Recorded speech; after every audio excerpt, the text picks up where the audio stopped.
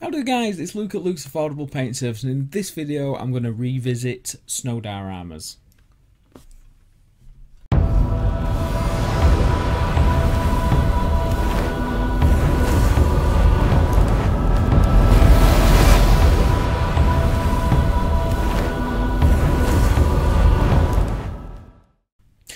Right guys, so I'm going back to Snow Diorama Part 2.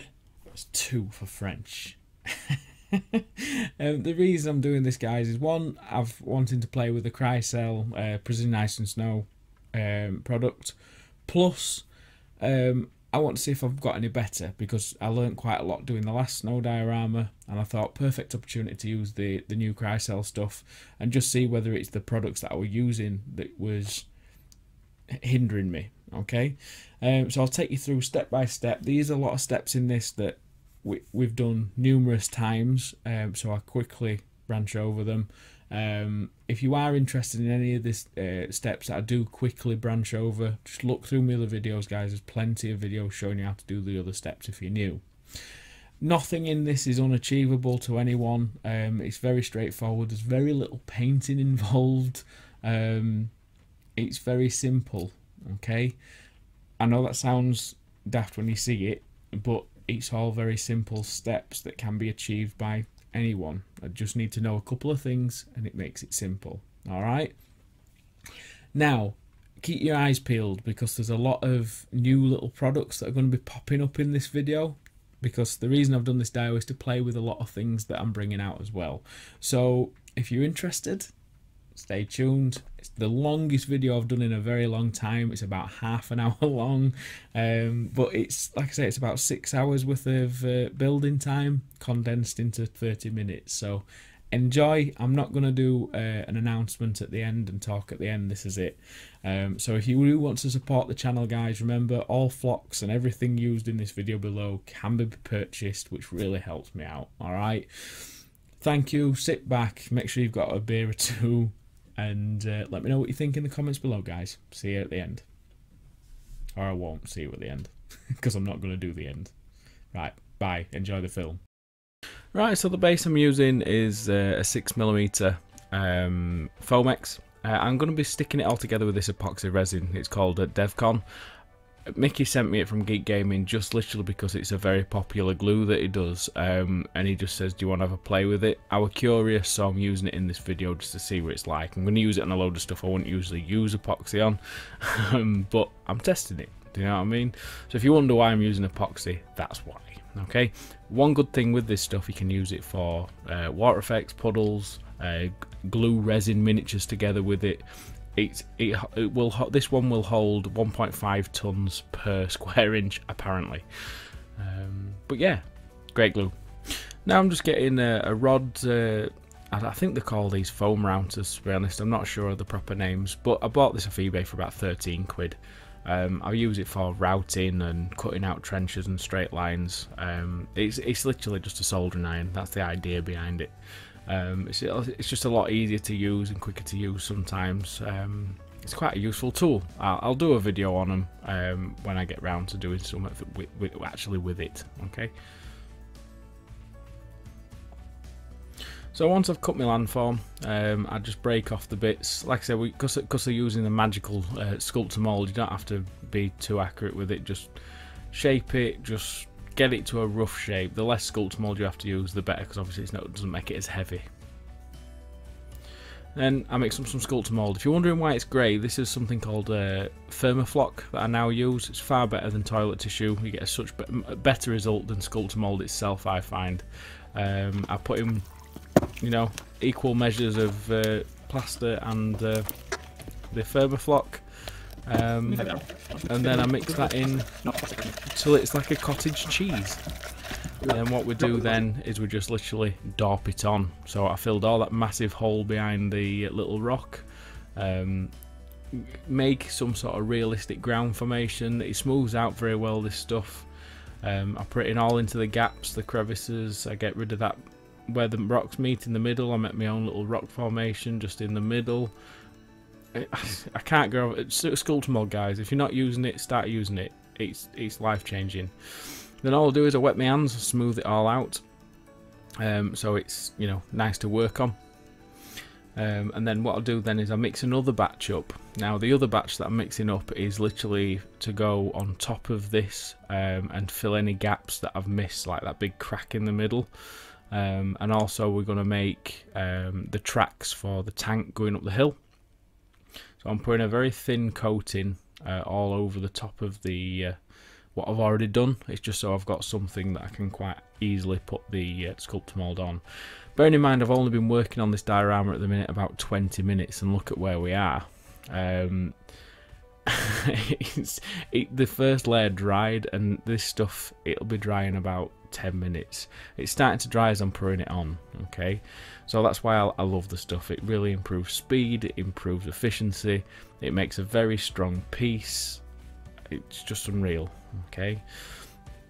Right, now once I've filled all the gaps and everything else, just smooth it out and follow the same procedures as you would as before.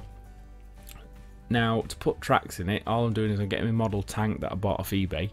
I was looking for a model tank to actually build and paint up, and then that one was on there. It's pretty well painted, and it cost me 15 or 18 quid posted, and it was painted, so that's why I bought that.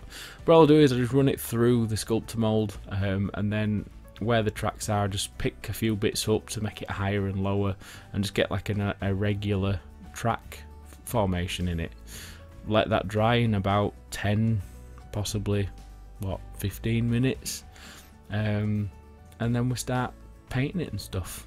Alright guys, so just sit and start blending in while you've got this little layer on. Just make sure you're getting all the areas where any gaps or crevices or anything you want to fill. If you want to make like a little lump in the landform, like with me, I'm going to put a lake at the front, so I'm dipping that down and having it raise up towards the right side of the diorama, so it's like an embankment. Testing the tank to make sure it fits, and that should be dry anytime soon. Right guys, so as you saw that sculptor mould working, using the Thermoflock and the fine casting plaster from the hardware shop, as you can see, I mean the light, again, with it being, it's like a light grey, it's like a stone colour, but the lighting really doesn't help. But this is very smooth, alright?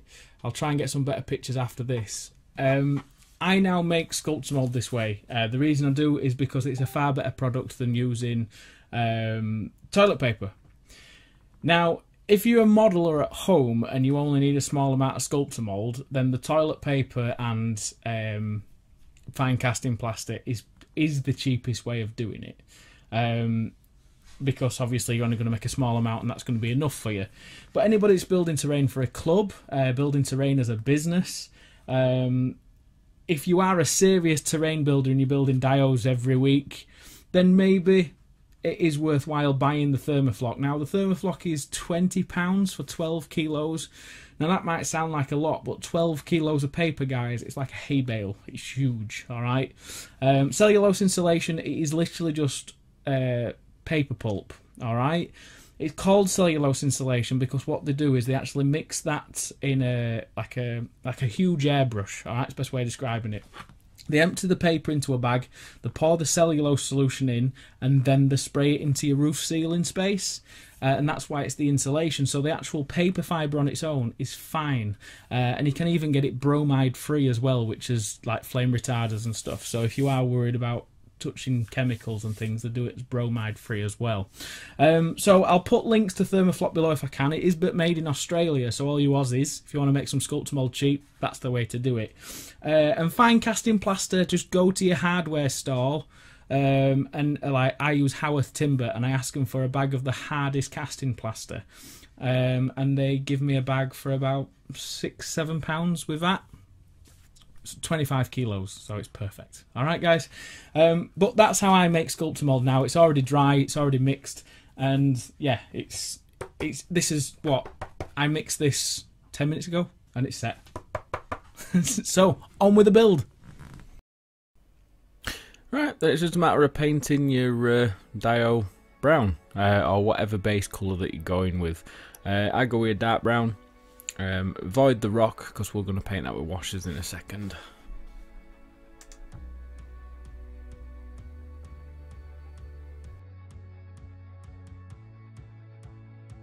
And then to box it in, I use a bit of balsa, so just drag your pencil across so you copy the landscape.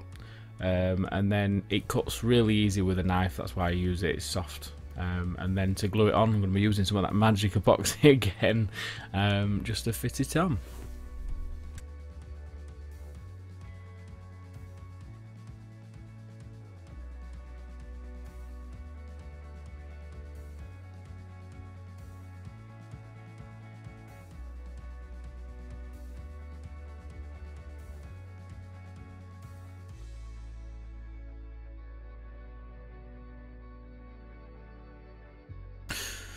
Right, now to fill all the edges, I just mix up a very small amount of sculpt mould and I blend it all in. This acts as an adhesive as well, guys, so it helps with adherence, it helps with everything, okay? So just mix up a small bit and press it in as deep as you can, and then you've got some nice solid edges. And then I use some rocks that I've made just from overpoured plaster, and I literally just chuck it all in a tub and get a good shake. The reason I do this is so when I paint the rocks, they all colour the same way. So just pour them on, and then we stick them on with super glue. And then we're on to the leopard spotting technique. This is just a brown and black wash that I make for my miniatures and everything using ink and matte medium. Just literally dab it on.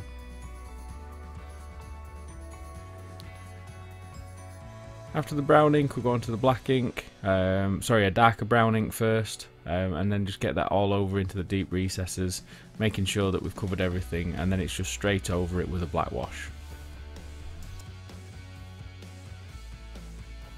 Now, using the neat black wash is good because with it being a snow diorama, you want to paint everything slightly darker than you're happy with, or usually happy with, because when you see white snow, everything appears darker. Okay, so make this as dark as you want, really. Okay, and pay more attention to the stones because the super glue is pushing the paint away. Right, then I dry brush these up with just a bit of khaki. It's just to add a bit of colour, because with brown and black it is nice just to add a bit of colour and depth to the rock. So I dry brush with khaki, just on the top, so don't go over the top with this dry brush. It just brings out some of the details that the wash hasn't. And then from that we go on to a bone dry brush, and then repeat the same but just on the higher areas, and that ties all the rocks and everything together so it all looks like it's the same thing.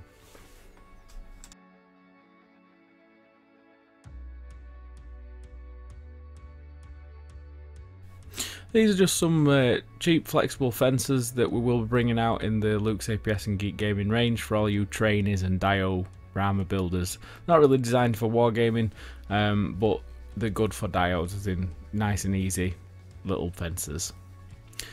All I do is they're already brown, so I just give them a little bit of a crap dry brush because they're going to be covered in snow anyway. And this way it's just a matter of sticking them down and using them as you wish. Alright, I do break them and give them a bit of a wipe off of the dry brush just so they look a bit more worn and weathered, but I don't pay too much attention because remember, most of these are going to be covered with foliage and everything else.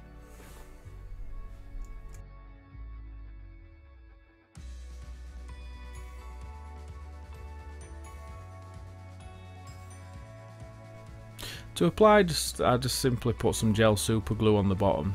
Now I use the reason I use the gel super glue is just so it doesn't run everywhere. It's just so I can keep it on the bottom.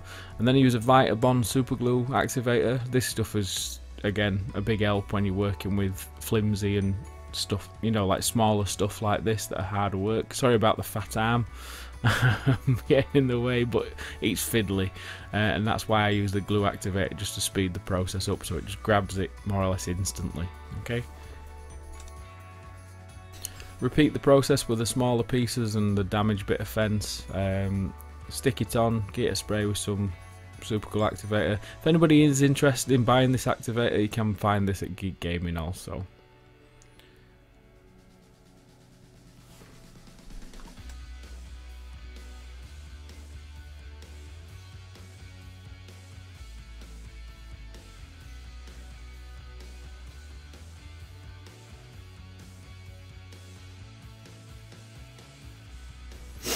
Right, so next up is a product I'm very, very proud of. This is one of my pet hates is reeds. Now, I know I'm an advocate of doing things cheaply and everything else, but I'm sick to the back teeth of making reeds. Cutting bristles off brushes is a pain in the ass. It's messy. And then sticking them in the hot glue, it takes forever because you've got to hold them there till it starts turning. So this product that we're bringing out very shortly, what's good about it is you can pull them out, you know, from very small reeds to very big reeds. The amount that you grab comes out like that, look. And as you pull them out, it's got its own base, so you can simply just super glue it down. There's none of this messing around, okay? A bit selfish, I brought this product out mainly just for myself because I'm sick of making reeds, and I thought this would be the end all of you know, making reeds. But we've all had to sit down and talk, and we think people will like it. I know it is just brush bristles, guys, but it's just a big time saver. But yeah, I'm pretty proud of it, to be honest. It's something as simple as that, and I think, well, let me know in the comments below, guys. Tell me what you think about them. But all I do for applying them is literally just a bit of super glue, stick them down in place, and then they're good to go. None of this messing around with your hot glue gun and strands everywhere. But all the brush bristles that do fall off, you do get a couple, just brush them away. Very simple to use, very easy. And yeah, I'm really happy with it, if you can't tell.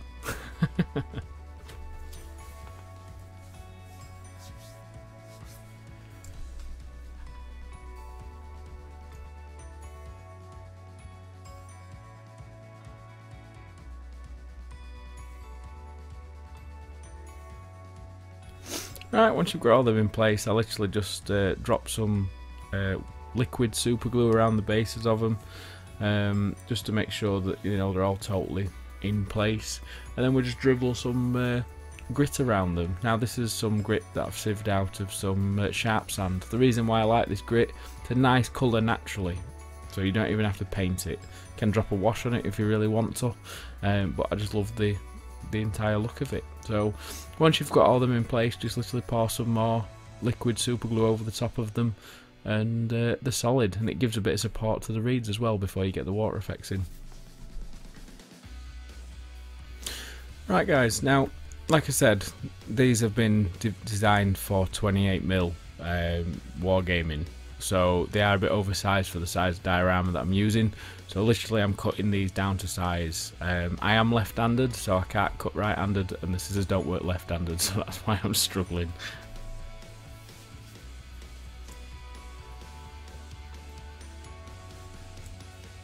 Right, now on with the earth cover. All I'm doing is I'm painting some fast tack glue all over this. This is some glue from Scenics. You can use PVA glue, guys. The only reason I'm using this is because I've got it and it's quick, and I'm trying to get this diorama done as quick as I can around working. It's just so you can move on quicker. That's the only reason why I'm using it. About 15 minutes and this glue's dry. So once you've got that all over and spread, get your tile grout and soil mixture and sieve it over the top. And then what I do is I give this a spray, a watered down spray with isopropanol. This is just to act as a flow aid, so the glue penetrates it better on top. So then I hit that with that, and then hit that with watered down PVA glue. The glue underneath it all soaks together, it all dries very quickly. Right, if I were using flock, I would wait till I would work on it while it was wet, but I'm using static grass, so all I'm doing is I'm putting some patches of glue down ready for some 6mm static grass. Now I'm going to be using the Scenics static grass applicator, and I put the 6mm grass on the patches, that's all.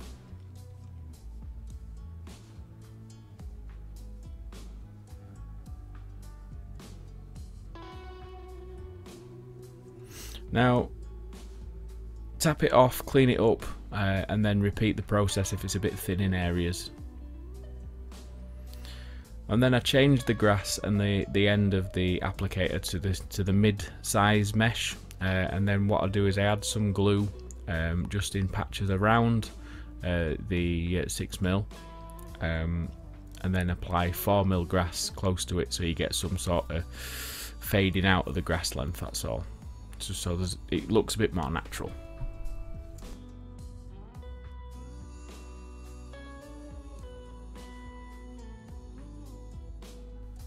Right, now next up, trees and bushes. Alright, I do now have seafoam in my range. If you'd like to purchase any, the links are below, but everybody does this all over the world, guys, so if you want seafoam, you can find it wherever you want. Pick out the leaves, literally just pick off any branches and anything that you're not happy with. And then all I do to make them darker, because like I said, with it being a snow diorama, everything appears a hell of a lot darker than it actually is when there's snow on it.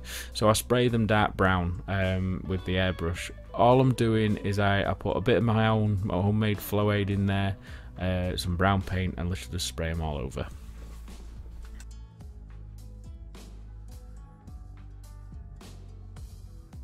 Nice little tip for you, your ISO and water mixture that you use for flow aid and cleans up very well.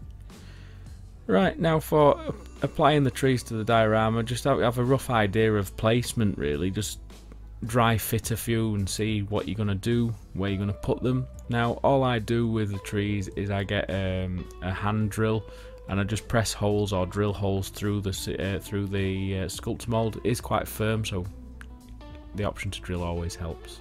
A bit of glue on the base of the tree and then just shove it in. Now for working on the foliage, fallen foliage and forest ground covers, I use the forest ground covers from the Luke's APS range. I like this one because obviously it's set in winter and it's, you know, it could be around autumn time even. Just sprinkle that all over the ground and under the trees. Now do this before applying all your bushes and trees because it just makes it far easier to get the nicer result. And then to stick it down, just spray it with ISO and water, and then spray it with watered down PVA glue. Now for realistic foliageless bushes, I use all the offcuts off the seafoam or any damaged bits that are in the bottom of the box. Literally just scrunch them together, put neat PVA down, press them into it, stick them on fence, bend them over the fence, and just make sure none of the twiggy stuff like the actual stalks are sticking out the bush. Just make sure they're going down to the ground and it looks really good. And then it's just a matter of applying the trees, and again that's by drilling holes, adding glue, and then just sticking them in.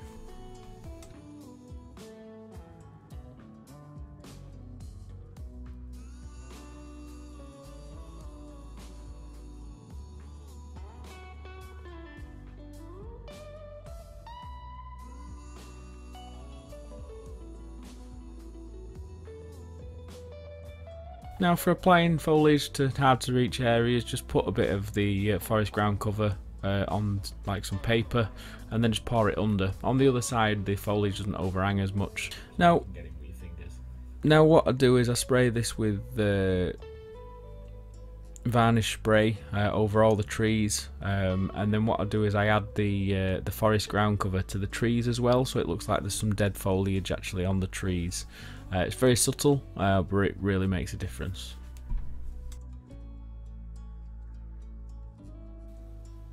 Now, because I'm wanting to continue to work, I'm not going to spray this all over. What I'm doing is I've just got some matte Mod Podge mixed in some water. The reason I'm using matte Mod Podge is because when you put it on with a syringe like this, you can sometimes get it can look really glossy using PVA. So when you're putting stuff on this thick, that's why I use. Right, then I just mix up my resin. I mix this with quite a lot of brown and green ink. This is so it's darker and then it gives more depth when you move on. What I'll do at this point is I'll mix in some khaki coloured paint. This is so the ice, because with it being deeper and near the earth, it becomes muddy. So that's why I'm using the German or beige colour, whatever it is. Mixing that into the resin, and then it gives you sort of like a mucky dark ice effect under that bit of resin.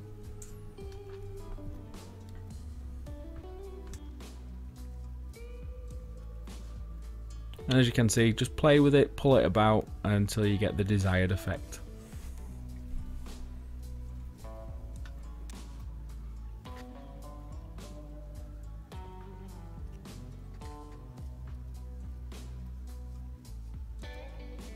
Right, now while that resin's drying, I'm going to go to bed. But it's coming together quite nicely. I'm very happy with it so far. I've only been working on it about, what, 2 hours?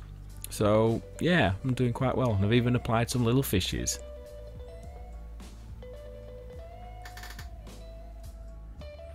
The next morning I get up and I pour more resin in there, but this time I mix it not as dark. I actually use more transparent inks from like Citadel, okay, and that way that when you pour them, far more transparent and you get that nice depth.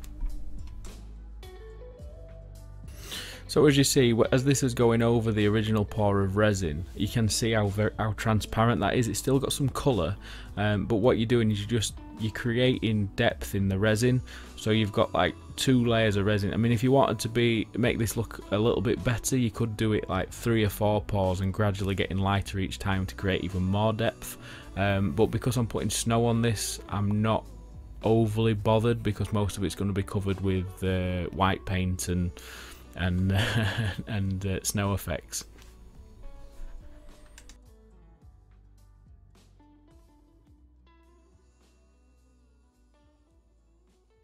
So as you're playing with it and moving it around, what I like to do is I like to push it away from the fish. I like to, because obviously there's something that you're going to be able to see once it's finished. So push it away from the fish. I even apply some of it to the reeds, so it looks like icicles that have touched up. And literally just keep drawing this up, guys, and it'll eventually stick and hold itself on there. It's a good way of creating a nice bit of ice effects and stuff to the foliage around the water.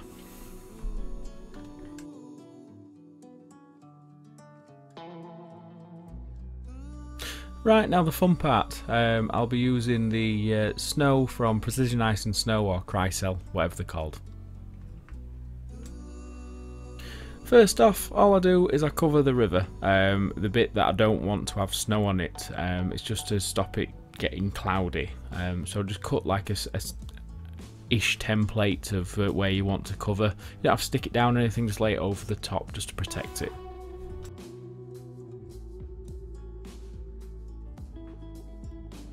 Now, to get the first layer of snow down, what I do is I spray this with yacht varnish from above. It's a gloss varnish. Spray that all over the trees, everything. I'm trying to avoid the road, but I know that's more or less impossible with a spray can. But I'm just concentrating on all the areas that I really want the snow. The thing is with this snow, guys, you've got to build it up in layers. You keep adding it and adding it and adding it. I think it took me about 9 or 10 attempts to get the coverage that I wanted, because every time you come back and spray it with the aerosol, it does sort of eat it up or blow it away. But this is how the stuff works. So as you keep tapping it off and knocking it off and recollecting it all up and reapplying, it's slowly and steadily building up like natural snow, and that's why it looks so good. So don't be afraid to just get it on there and knock it off, guys, okay? It's surprising how much comes off. It's quite hard to explain, but the more you use it, the more you'll understand. If you want to see a more in-depth like review of the product, I have just done a review of it, so have a look for that video. It should be just behind this one.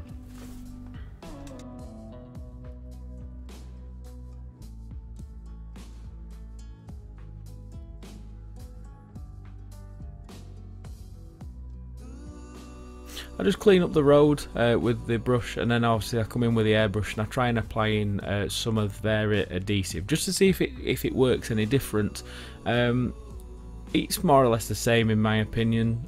It could be different, it might be me not using it the same, but I spray it all down the on the trees. I spray it around the side of the road to build up the snow in the recesses where on the places where it looks like it's been pushed out, the troughs or whatever you want to call them, the track marks, and that's why I'm using the airbrush, so I've got a bit more accuracy.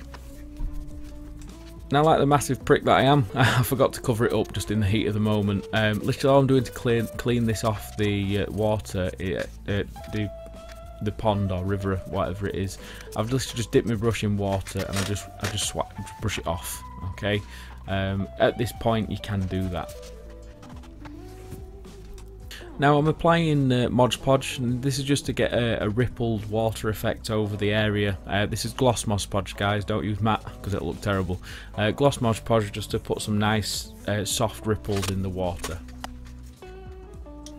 Now for weathering, I use some Cromlech Dark Earth weathering paste. I know I could use chalk pastels, guys, but the cost of chalk pastels, I find it cheaper just to use things like this, and they last a lifetime. I've had these, what, since I started doing stuff with Cromlech. I mean, they sent me these, so I used to use chalk pastels, but the cost of them are just, they work out either the same or sometimes a little bit dearer. So pre-made weathering powders like this sometimes work out cheaper, so just be aware of that. Just a pro tip from me, because buying pastels is dear and you normally get a lot of pastels that you're not going to use as well. And literally the best way of using weathering powders is literally just dab them on dry, then just dip your brush in some water, and then apply it, you know, like a semi-dry brush.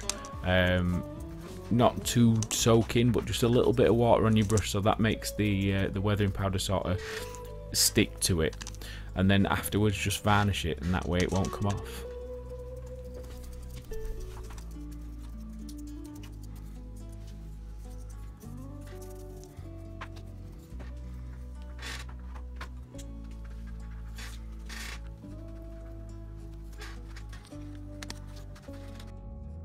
Now I'm going to put some of the weathering powders in the tyre tracks behind the tank where it's actually been, not where it's going, and this is just to emulate fresh ground that the tank tracks have dug up. Okay, so I'll just put this down both tank tracks, and then we'll add some more snow and ice effects into that to make it look like wet, horrible tank tracks.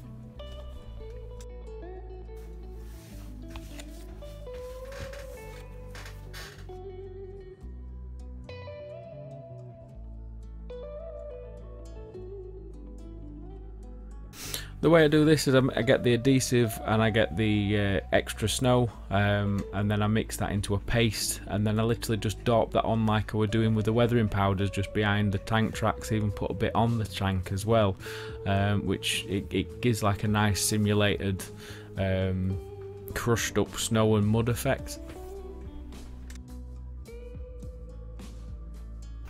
Then I use a bit of the Crycell snow wash and literally just bath this over the wheels and tracks just to give it a bit of melted snow, sludge and that sort of grimy, snowish shit all over the tank. Right, and then it's done. As you can see, it's a lot better than my last snow diorama, and I put this down to the Crycell snow. I have got a little bit better with, like, obviously sculptor mould and making the trees and bushes, but very happy with the project. It took me about 6 hours in total to do this dio, so a bit slower than usual, but it's because I was using the Crycell snow, so it does add a lot of time onto the builds, but look at it, it's far nicer, and I'm only just learning, guys. There's a lot I've learnt from doing this dio, and I will make it far nicer the next time I go in with the snow. What I like about this is I can do some really deep snow effects with it as well if I wish. I have got to polish up the front of the river, the side, and paint all the edging in and everything else to really finish it off. And I probably might do some more videos about adding extras onto this, like I might add a few more figures and mess around. So thanks for watching, guys, and yeah, we'll see you again for the next video.